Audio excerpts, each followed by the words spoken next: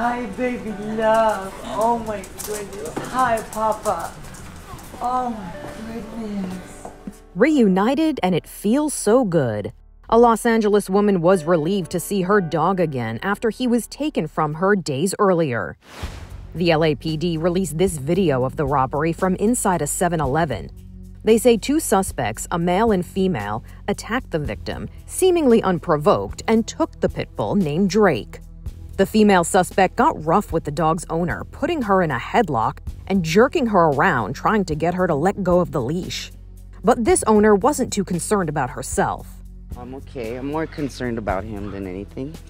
Yeah, we have to take him to get He's an old guy. He's 11 years old. I want to make sure he's okay. Police say they received multiple tips about seeing Drake, and they found him after following up on one of them. The investigation is ongoing. Reports say the female suspect is in police custody on an unrelated charge, while the male suspect has been identified but not yet caught. For Inside Edition Digital, I'm Mara Montalbano.